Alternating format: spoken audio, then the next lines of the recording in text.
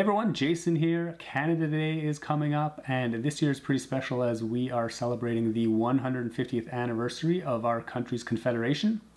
So to mark the occasion, I decided to build our national animal, the cute and industrious beaver.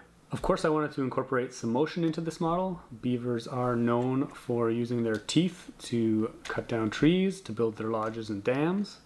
So I definitely wanted to add some teeth chomping to the model. They are also known for slapping the water with their tail, which is quite loud.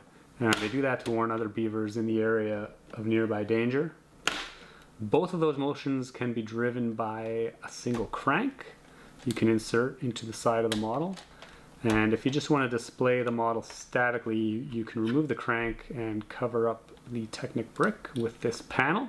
So how does it all work? Here I have a cutaway model to show you the mechanics, and I'm just going to disassemble it a bit.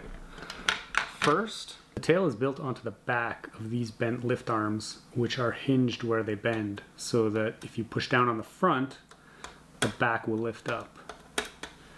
Now let's reassemble the rest of this. When you insert the crank, it engages with this drive shaft, at the end of which is a 1x2 lift arm that acts as a cam on the tail. Every time the lift arm comes around, it pushes down on the front of the tail, causing the back of the tail to rise. Now it only engages the tail for about a quarter of the rotation of the drive shaft, so that as it continues to come around, it essentially releases the tail so the gravity can pull it back down to slap on the table.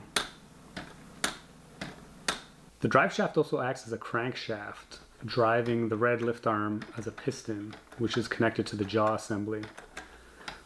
The jaw assembly is hinged in the middle, so that as the piston drives the back of it up and down, the front will move in the opposite direction, giving us a nice chomping of the teeth. You can also easily add a power functions motor to the side, which will turn it into pretty much the most annoying model ever.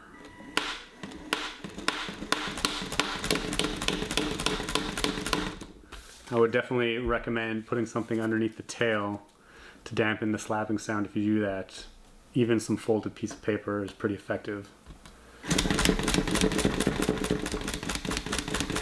I have put together building instructions for this model. If you would like to try and build it yourself, you can find those over at jkbrickworks.com as usual.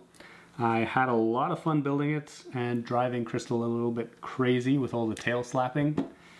As always, thanks for watching, keep on building, and I will see you next time.